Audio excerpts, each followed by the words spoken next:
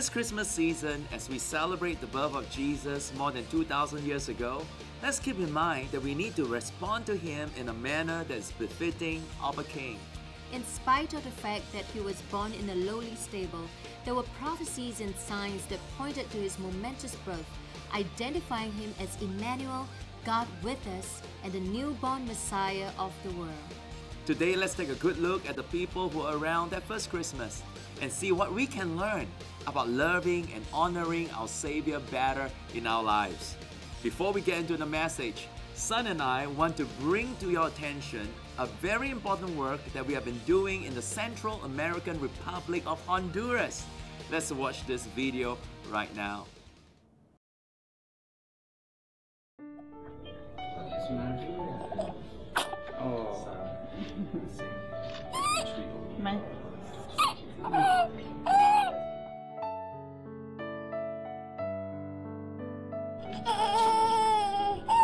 You have the stars, your love makes them glow.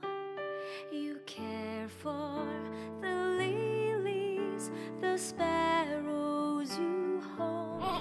It's just hard to help them if you don't have the right operating theater and the right environment, just bacteria free.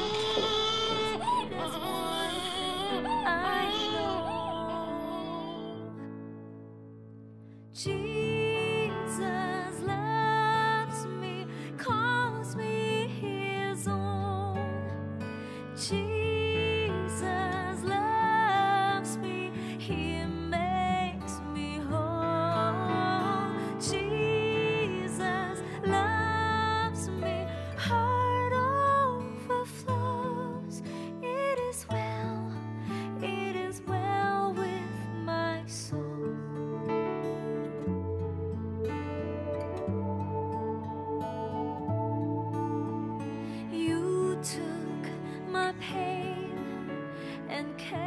Together, we have all actually really made a difference. Up to this point, I think Sun Life has donated more than about 110 shunts now since the end of April. So shunts are always a need. Shunts can cost between $300 to $500, but we've been able to find a distributor that is able to get them to us for $100.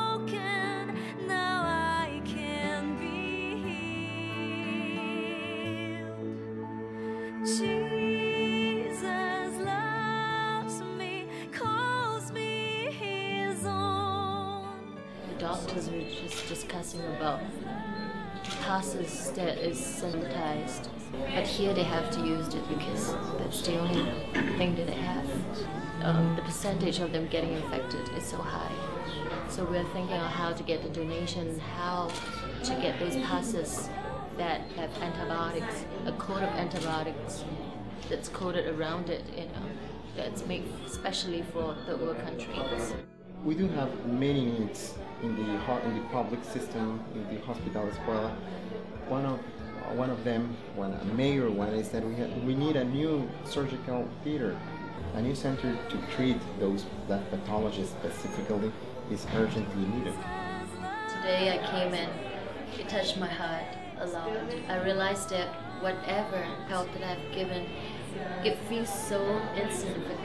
I feel so assured that whatever donation, whatever shunt that we bought, it's given into good hands to doctors and nurses that really care for the children.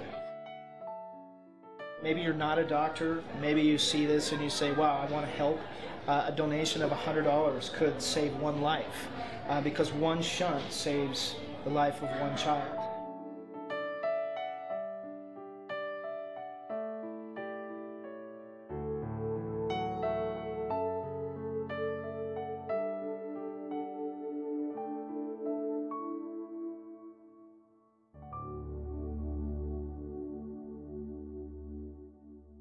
God has great dreams for you. They are dreams that are beyond anything you could imagine. In Kong Hee's latest series, Live Your Dream, learn how you can allow God to place His dreams in your heart, regardless of the challenges or circumstances you may be facing. To order Live Your Dream, visit konghee.com When you receive the Live Your Dream message series, you'll learn that regardless of the challenges you are facing, you can learn how to allow God to place His dreams in your heart, giving you understanding of God's greater purpose. I want you to learn how you can allow God to place His dreams inside your heart, because I know that His dream for you are exceedingly abundantly above all that you can ever ask or think or imagine. So please visit konghee.com to order a copy of Live Your Dream today.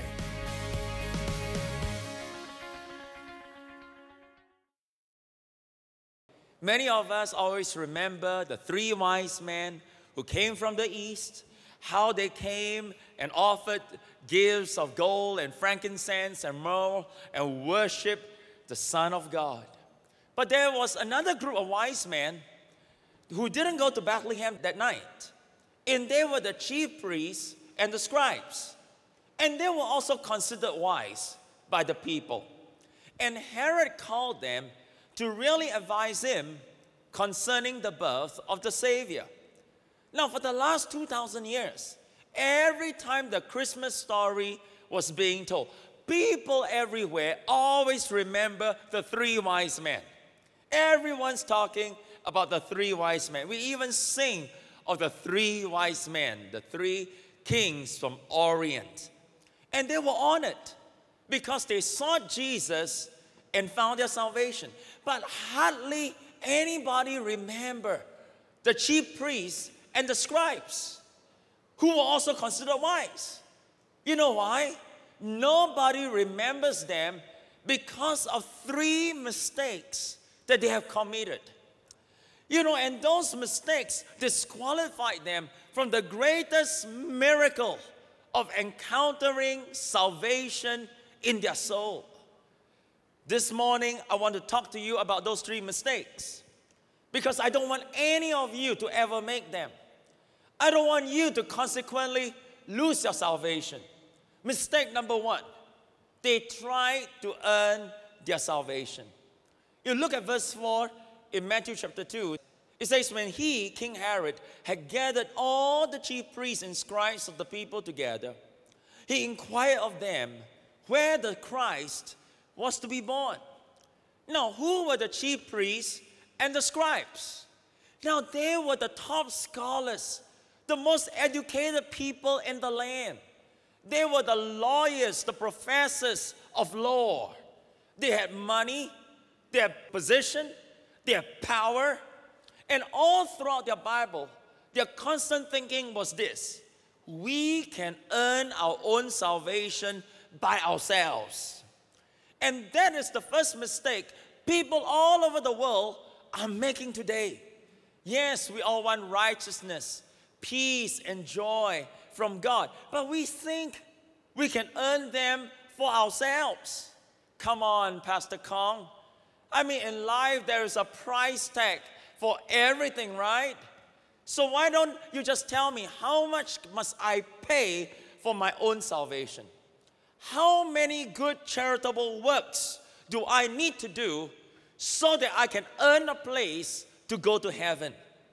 This morning, I have some good news and some bad news for you. The bad news is God is not short of money. If you don't give God your money, He's not going to go hungry in heaven. He's not interested in your gold, your silver, your material things. You can't buy your own salvation. But I'm here also to tell you the good news. And the good news is salvation is a free gift from God. Oh, go ahead and give the Lord a big clap. It is free. And God will give to anyone free of charge if you call upon the name of Jesus Christ. You can earn your salvation through your religious exercises, crying ocean of tears, working hard in your life, fulfilling all your religious duties. You know, God has nothing to sell. But I tell you, the opposite is true.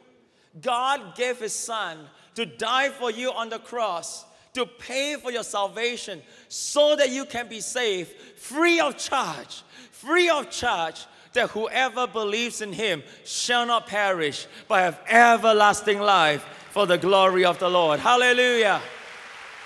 Oh, you want to clap? Give the Lord a big hand. Give your gold and your silver to somebody else. God is not interested in all your money. Years ago, many tourists used to go to a prison in Europe. And every time when they visit the prison, they'll come to a prison cell where a hardcore criminal used to live inside. And everyone will leave the place with tears in their eyes. Now, what was it that touched them in such a deep way? Well, the man who used to occupy the cell was sentenced to life imprisonment. You see, he lived out his sentence because he had committed multiple murders. One day, somebody gave him a copy of the New Testament. He had nothing to do in prison. So he opened up the Gospel of John and started reading it. And there he encountered the love of God. Suddenly, Jesus became real to him, and he received his salvation. And he was delivered from years of hatred and was wonderfully set free. Now, of course, his salvation didn't change his prison term. He was sentenced for life. So he served it to the bitter end.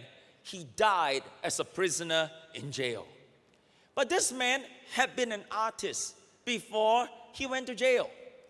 And now in jail, he had no tools. So he thought, how could I draw something to express my heart and my love for God? He decided to grow his fingernails until they were very long. And he started to scratch them on the wall to form a drawing on the solid concrete wall of the prison cell. Now, it was that picture that touched many hearts. Now, the picture shows two hands holding a broken heart, broken in many pieces. And underneath it, he wrote the words of the beautiful Christian hymn, "Oh God, I give my heart to thee. My God, I give my heart to thee."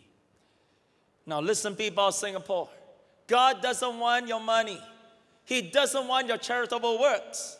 He doesn't want your religious exercises. What is God saying? God is saying, give me your heart. Give me your heart. Give me your heart. My friends, this afternoon, it is our heart that God sent his son 2,000 years ago to be born as a baby Savior, to grow up and die for the whole world so that he can have our hearts. Come on, give the Lord a big hand. The first mistake, the priests and the scribes tried to buy their own salvation. Mistake number two, they refused to believe in the Savior. When King Herod asked the question, where can I find the Savior of the world? The next verse, Matthew 2, verse 5 and 6, they said to him, in Bethlehem of Judea, for thus it is written by the prophets, but you, Bethlehem, in the land of Judah, are not the least among the rulers of Judah, for out of you shall come a ruler who will shepherd my people Israel. You see, when Herod asked the question, where is the Savior? The chief priests and scribes went immediately to the scripture and the history books. And immediately they knew that they knew, born in Bethlehem that night was the Savior of the world. They knew the place, but they did nothing about it. They knew the location, but they missed the incarnation. They knew the location, but they didn't believe born in the manger was the Savior of the world. They knew the Bible story, but they didn't seek after him. They chose to passively stay in the presence of King Herod instead of moving toward the presence of the Most High God. Friends, you can't be saved just by knowing the Christmas story. In fact, you can know a great deal about the Bible and still be lost. The priests and the scribes could quote the scripture by heart, and yet they didn't act on what it says. The priests and the scribes are like so many people in our world today. They know many Bible stories. They give Jesus credit for being a good man. Oh, he's a wonderful teacher. Oh, I know he's a great prophet. Oh, he's a very holy man. They can talk about the wonderful philosophy that Jesus taught. But all these still fall short of the salvation of God. The Bible says in order to be saved, you have to believe in the Lord Jesus Christ, and then you shall be saved. Millions of people in the world today are wanting salvation, but they are passively dwelling in the presence of Satan the devil instead of moving towards the most holy God.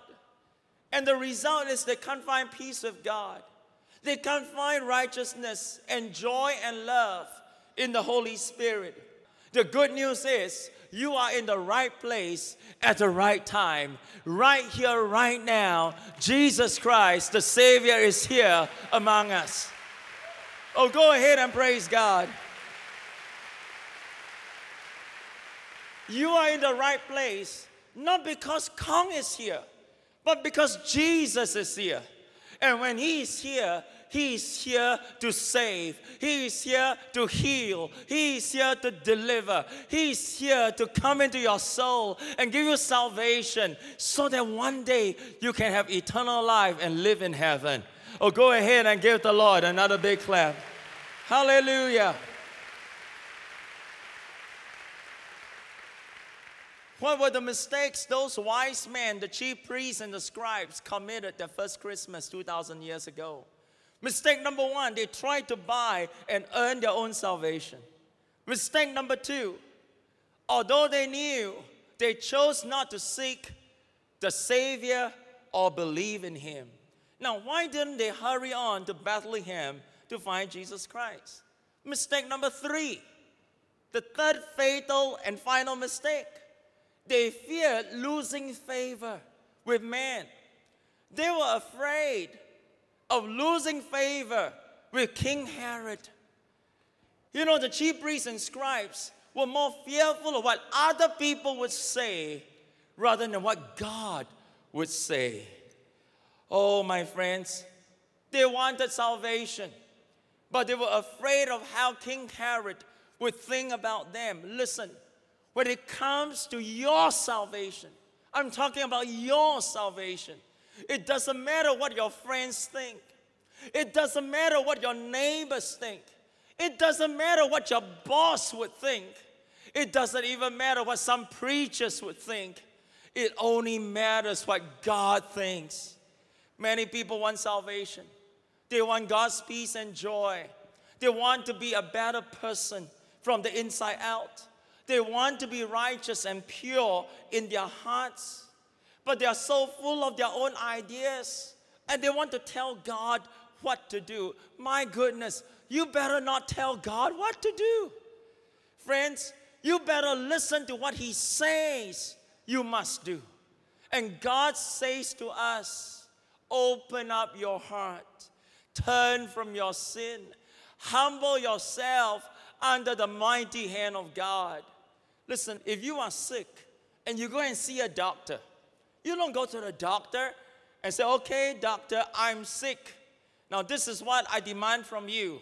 Give me 10 red pills, 5 green pills, and 4 blue pills. The doctor will look at you, say, hey, wait a minute. Who's the doctor?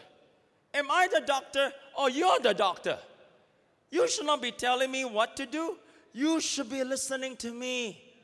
Friends, it's the same thing. You can't tell God what to do. When it comes to your eternal salvation, it is God who must tell you what to do. Oh, go ahead and give the Lord a big clap.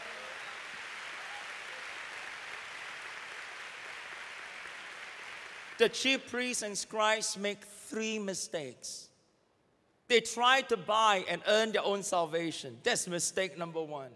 Mistake number 2, they chose not to seek after or believe in their Savior. Mistake number 3, they were afraid of how other people would think about them. I have one last question this morning. If they had not committed one of those 3 mistakes, would they have been saved? If they had not committed any one of those 3 mistakes, would they still have been saved? The answer is no. Now, how about 2? The answer is still no. Friends, you can make a lot of mistakes and do many wrong things. But when it comes to your salvation, we can't afford to make any mistake. We can't afford to play games with our eternity. Because one mistake and you can be lost forever and ever without God. This morning, you may have made 3 mistakes, 30 mistakes, 300 mistakes, 3,000 mistakes. But this morning, do the one right thing. Come to Jesus Christ on this wonderful Christmas day and let Him change your heart from inside out. Experience His free gift of righteousness, peace, and joy, and let Him make you a better person. From this Christmas day onward, I tell you, if you receive Him, today will be a new day for the rest of your life. You'll never be the same again. Oh, come on, give the Lord a big hand. You can still make a decision for Christ today. You can choose to believe. You can choose to worship. And choose to allow Jesus into your heart so that your life will forever change in the most amazing way. Why don't you say this simple prayer with me right now? Dear Lord Jesus, I'm so grateful that you were born that first Christmas night to be my Savior. Please come into my heart to be my King. Forgive me of all my sins. I will follow you and worship you all the days of my life. In your name I pray. Amen.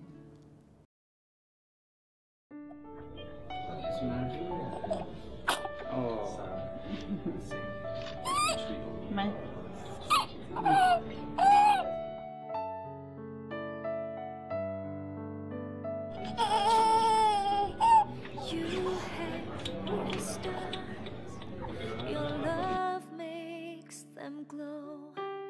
You care for the lilies, the sparrows you hold.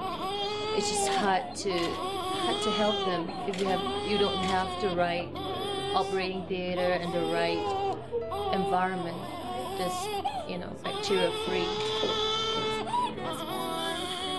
I know Jesus loves me, calls me His own.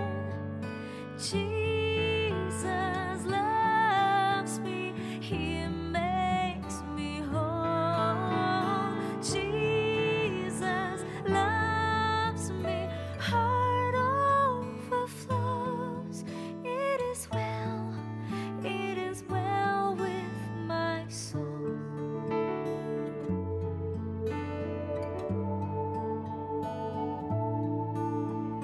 You took my pain and carried. Together, we have all actually really made a difference. Up to this point, I think Sun Life has donated more than about 110 shunts now since the end of April.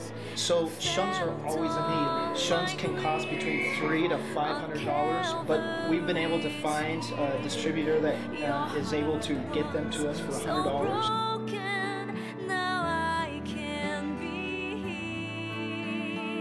healed. Jesus loves me, calls me His own. The doctors were just discussing about passes that is sanitized, but here they have to use it because that's the only thing that they have.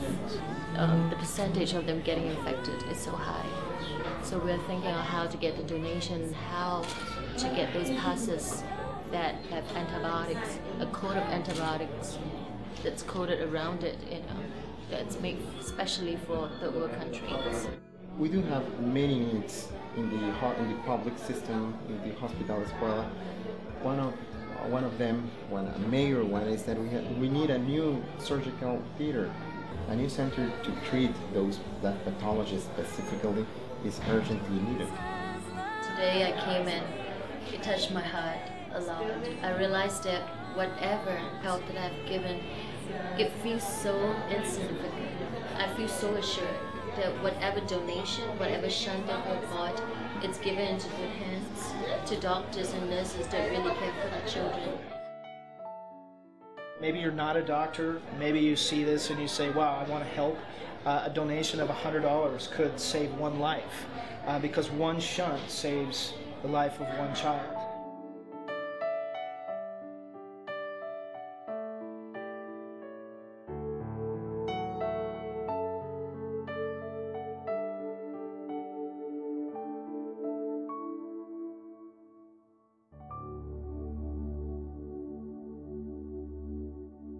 God has great dreams for you.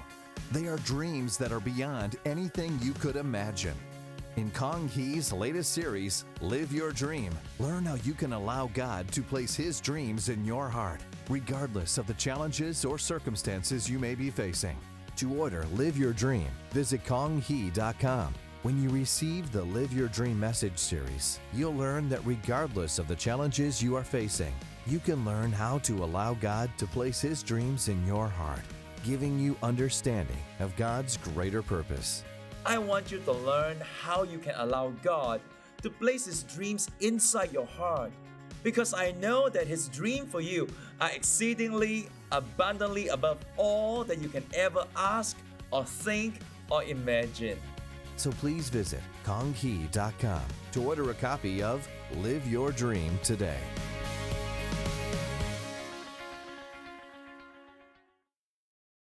We hope you are having an amazing Christmas season right now. Even as you enjoy your time of family, friendship, and gift giving, we pray that God will also do a special work in your life and encounter you in the most intimate and life-changing way. Be blessed. Bye. Bye.